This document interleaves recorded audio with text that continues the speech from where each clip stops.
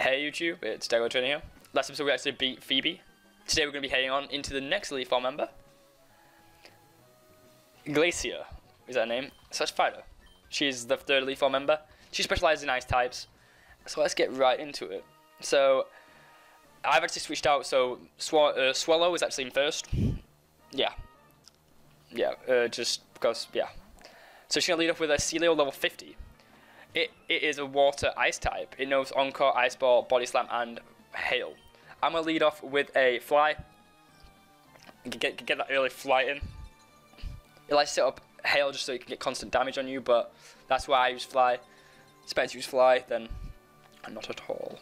So she's got two Glacias, which is probably going to be the next Pokemon she sends in, which does mean I don't know what Pokemon she's going to send in. And also, Grayson is kind of weak against Celios, but I went in with Grayson. We've got revives. We've got revival roots if we need to use them. I've gone in with Grayson just so I can get some easy damage down. I'm trying to save my Earthquakes for as long as I can on my Swampert. So yeah, we're going to lead up with a No Flight, and it should take the Celio out. Celios are really tanky, and so is the evolved form of Celio. But yeah, nothing you can really do about it. So Grayson gained some easy experience, and she's going to send in her Glalie. It's an ice type. I think it's going to be level 50. It knows Crunch, Icy Wind, Ice Beam, and Light Screen. I'm going to lead off with... I'm going to try and not let Grayson die, but if he does, I can't help that. I'm going to lead off with an Aerial Ace. Hopefully it can do some good damage. Critical, maybe. Nice one. First Glalie down. We've got 3 Pokemon left. I like it. 2,000 experience. The next Pokemon is going to be a Celio. It's a War Ice type. It knows Blizzard, Double Edge, Attract, and Hail. It's level 52. Yeah. The Hail stop. Let's lead off with an Aerial Ace. Let's see what she does next. A Blizzard. Haha, you missed. You missed. Aerial Ace should take out this Celio as well. Nice one, nice one. So now she's going to send in her next Pokemon is another Glalie. It's an Ice type. It knows Explosion, Ice Beam, Shadow Ball, Hail, and it's level 52. I hope I get another critical. That would take the cake if I got another critical.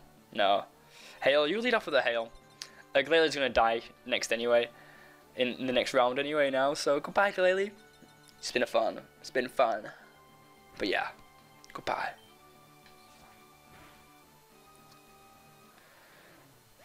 And her last Pokemon is Waldrain. It's a War Ice type. It knows Surf, Ice Beam, Body Slam, and Sheer Cold. It's level 53. It can sweep your team.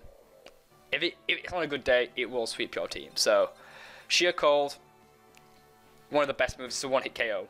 I'm going to lead off with a Fly. Just so if it does use Sheer Cold, it's going to miss. Get some of that PP down.